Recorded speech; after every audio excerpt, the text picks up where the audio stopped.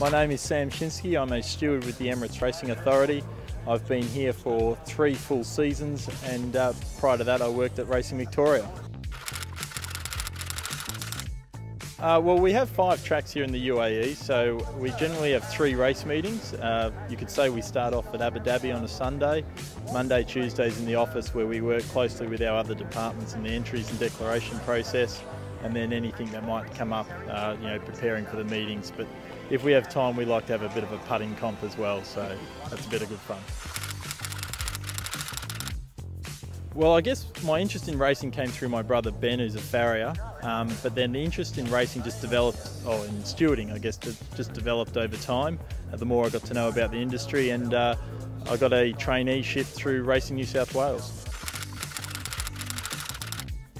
Well, we had an exchange student who said he'd like to sell ice creams in the Caribbean, so that would have been pretty good, but I don't think it would pay the bill. So for me, I love my golf. I think being a sports commentator or a golf commentator, talking about the best golfers playing the best courses would be a pretty cool job.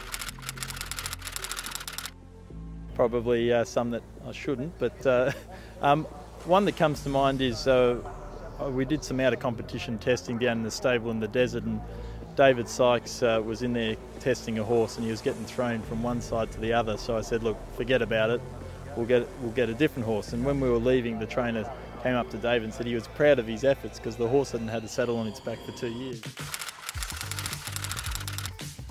I'd say being on track, watching the racing live, like any sport, being there watching it live is better than sitting at home watching it on TV. I'd say penalising people. It's obviously a major aspect of the job that we do. We don't enjoy it, but it's important, and I think if you take a fair and consistent approach, you get the right outcome. I love the weather. I think summer's beautiful, but I think the range of people that you meet, there's people from all over the world, and it's a great place to meet new people. No, I don't believe in this. Just because you wear a certain shirt or you draw a certain gait or you say a certain phrase, something's going to happen. No, I'm not into that. I'd say it's a jockey down in Melbourne called Chris Simons. He's always playing practical jokes if it's putting food into jockeys' boots or whatever, but one day he got one of the stewards, he had him convinced that he had a phone in the jockey's room. The steward went in and searched his bag and was pretty proud of himself when he found it, only to realise it was a toy phone, and the other jockeys were all watching. So yeah, it wasn't me, by the way. 2009 Melbourne Cup, I got to lead in the winning horse Shocking, but I'd have to say it was last year's World Cup, and not because of a particular horse winning, but because my mum was here and some of my family members. So for them to experience World Cup week, and I guess understand why I decided to move here, it was a special week. Probably the horse that got me into racing, it was a grey horse trained by John O'Shea called Racing to Win. I'd have to say John Zukel, wouldn't I? Here, Meydan headquarters, it's a fantastic venue. We've got 2 good tracks, obviously the turf track's fantastic.